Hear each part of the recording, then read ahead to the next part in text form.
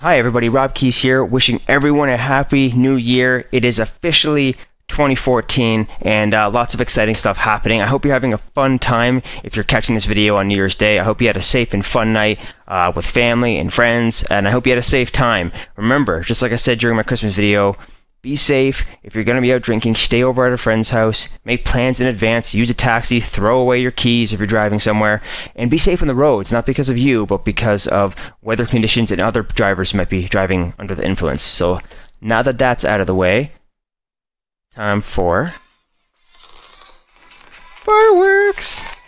Hopefully you can hear the sound. I'm trying to put the speaker there.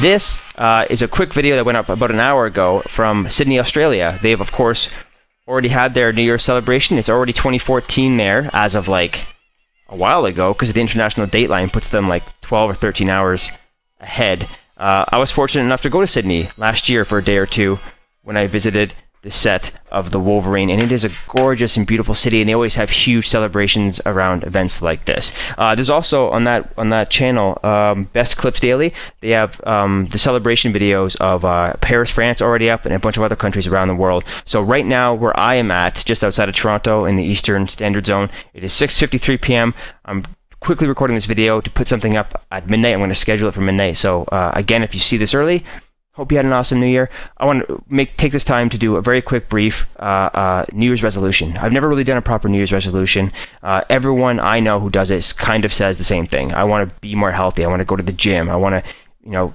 follow a strict diet or spend more time with a certain group of friends or family or something like that. So for me, I made a quick list of 5 things, which is sort of along those lines, but these are things I'm very serious about and things I need to work on it and change. So the first thing is more something fun, and that's this. I want to be better about YouTube. 2013 was a test for me. I created this FailCube channel to do some gameplay videos, and I managed to do some live action videos on things like unboxing videos, and I also want to get into more video blogs, like I said in my Christmas video. So this is my second official vlog, and I hope to do these at least every couple of weeks or once a month. But my bigger thing is I want to make sure I have a video going up every single day, every single morning or afternoon, and I've already started doing that, and the key is to schedule. So I've uploaded a pile of Tomb Raider videos, a pile of videos from MechWare Online and Gone Home, and I plan to be playing the Stanley Parable this week as well.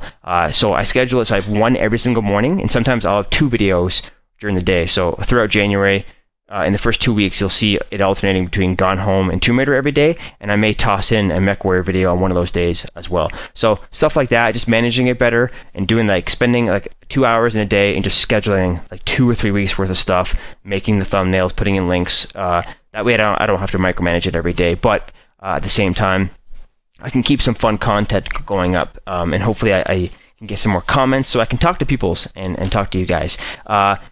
Number 2, 3, and 4 on my list of 5 are sort of work-life balance things. With my job at GameRant.com and ScreenRant.com, I'm very fortunate enough to work from home, and I've been working at home for a long time because I worked from home essentially during school as well. I did 5.5 years at the University of Guelph, and at least the latter 2 or 3 years in my grad studies there, I was working at home all the time doing big projects and making programs for my economics studies and stats stuff, and of course, the thesis required a lot of time at home. So I'm decent enough at managing my time at home. I'm always finding stuff to do. That's sort of the problem. I'm always finding stuff to do. I need to stop. I need to take a break and stop. I need to get up in the morning instead of coming straight to the computer and catching up on news and finding stories that I think are worth discussing on the sites. Just go downstairs and eat breakfast instead of bringing breakfast up here to my office and doing that. In part 2 of that, or I guess this is 3 on my list, is making sure I got time to do more stuff that I need to do or want to do for fun, and that's like playing games. This year was a crazy year for video games with new consoles coming out, the PS4 and Xbox One, and even though I have both consoles and a lot of games for them, I barely had time to play them all. I played a lot of Forza, but I haven't even finished Rise yet. I haven't even started Assassin's Creed 4 yet.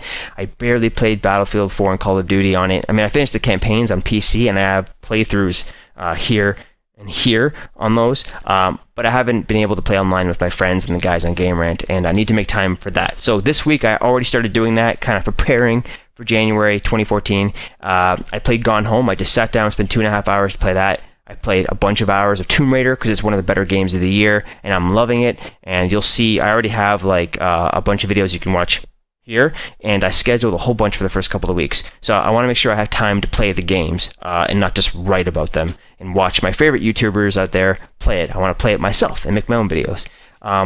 The next thing is making time to read comic books. If you follow ScreenRant.com, action movies and sci-fi movies and comic book movies are the biggest genres we cover. And one of the big beats I cover most is like the big Marvel movies. And there's so many of them now because you got 20th Century Fox doing a lot more X-Men films and bringing back Fantastic Four. You have Sony Pictures announcing multiple sequels to The Amazing Spider-Man, including spin-offs for Venom and the Sinister Six, like tons of fun stuff happening. And of course, Marvel Studios puts out 2 films a year already, live-action films, and they have like 6 or 7 announced for the future, and they're getting into animated films next year as well. I think, what's it called? Big Hero 6 comes out next November. That's their first animated feature from Marvel Studios. So, lots of stuff to cover, but because I've been covering so much movies and video games, I've kind of fallen out of comics a bit, and I am like 4 years behind in my X-Men books, for example. So this week, I've been taking the tablet here, and I have a subscription to Marvel Unlimited, thanks to my friend Agent M at Marvel.com. Shout out. So I've been basically catching up on the Cable and X-Force stuff since the Messiah Complex crossover, and that's when I was really hardcore into comics again.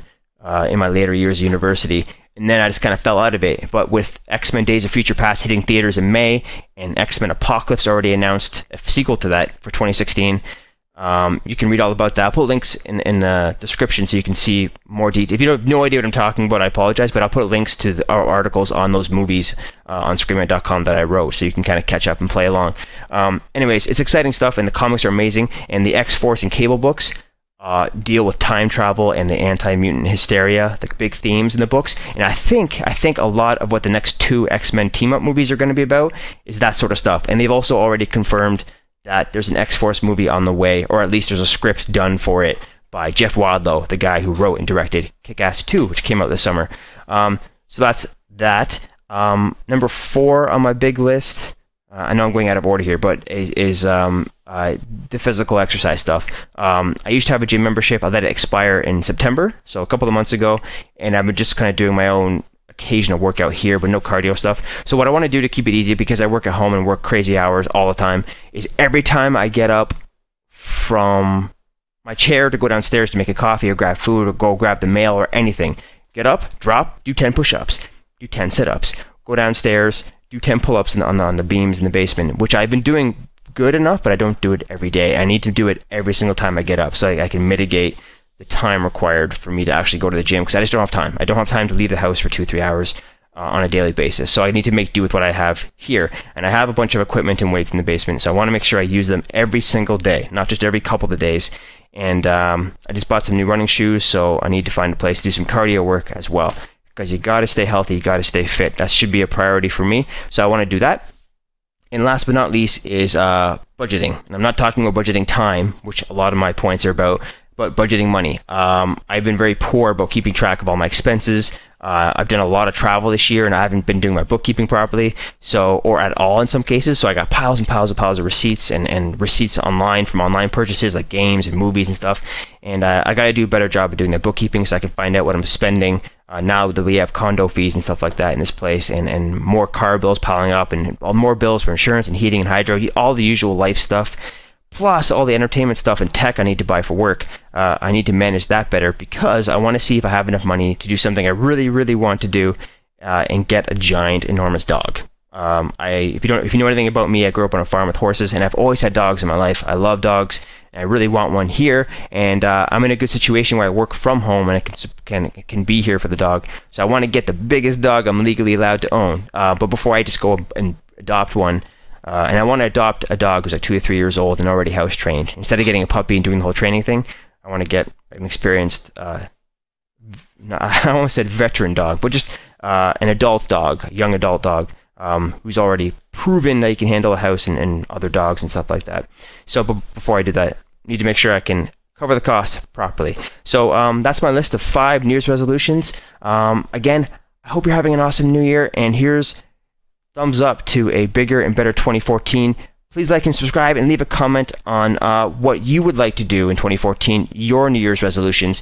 Oh, and one more thing. I put up a huge post on ScreenRant.com yesterday on our 20 most anticipated films of 2014. It's a list combining my own thoughts on what I'm anticipating and the rest of the Screen Rant editorial staff. And I'm sure everyone's got their own opinions on what they're most excited for, so please leave a comment below. I'll put a link to that article, but I want to hear what movies and games you're most excited about in 2014. And I also want to hear what your New Year's resolution is, if you have one, or if you have any suggestions about how I can do mine and make sure I'm following the strict guidelines. Cheers, and see you next time.